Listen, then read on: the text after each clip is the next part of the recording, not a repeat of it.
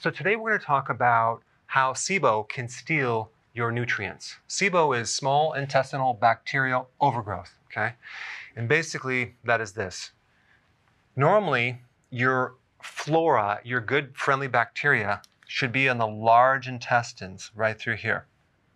But when it gets into the small intestines, it becomes this. And what happens is when you eat, these microbes start fermenting carbohydrates, they start eating up your nutrients, especially B12, iron, and bile. So bloating, abdominal pain, and gas are just one side effect, but a bigger side effect is the nutritional deficiencies. So when you're deficient in B12, you can have all sorts of things from serious neurological issues, shooting, stabbing pain, to anemia, and the list goes on and on and on. And then iron, anemia, fatigue. And then when you're deficient in bile, you no longer can digest your fats and you can't extract fat-soluble vitamins. So you become deficient in vitamin A, vitamin D, vitamin E, and vitamin K, as well as essential fatty acids. And there's so many symptoms that are associated with those nutrients. So what causes SIBO? Well, it could come from many different things. One being some complication after surgery because they structurally altered your digestive system. And sometimes that physical alteration allows the bacteria to escape going backwards into the small intestine where you have this huge problem. It could also come from not having enough stomach acid.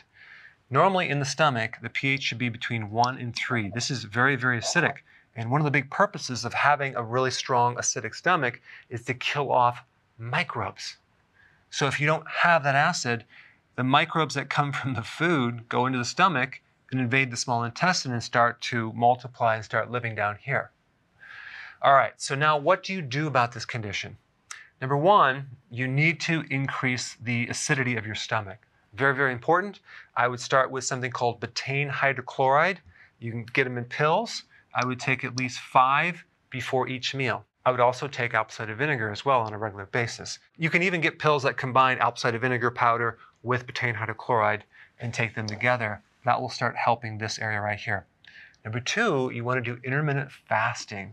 This gives your digestive system a chance to reset and clean out some of the food for the microbes and allow the transit time and the food to kind of get through down into the small intestine through here. Now, one of the things that happens when you do intermittent fasting is you have this kind of this washing effect of the food back into the large intestine, which happen from these little cilia hairs. So you get this cleaning effect if you can do intermittent fasting long enough. Very, very important compared to eating so frequently. If you're not doing intermittent fasting, I believe you can never fully handle this condition. Next thing is to avoid prebiotics, and I'm talking about fiber. Do not consume fiber, and I'm talking about vegetables as well, for at least a month to 6 weeks, because guess what? These microbes live on that fiber. They'll ferment the fiber and you'll get gas. And that also goes for probiotics. Don't take probiotics because we're trying to avoid adding more bacteria. You already have too much bacteria, and the microbes that are in there don't like to be in there, and you have unfriendly ones as well, so there's huge competition. And definitely don't consume something that combines both of these, a pre and a probiotic together. That would be like sauerkraut. That would really create a bloating effect. The last thing I would recommend is some type of herbal antibiotic.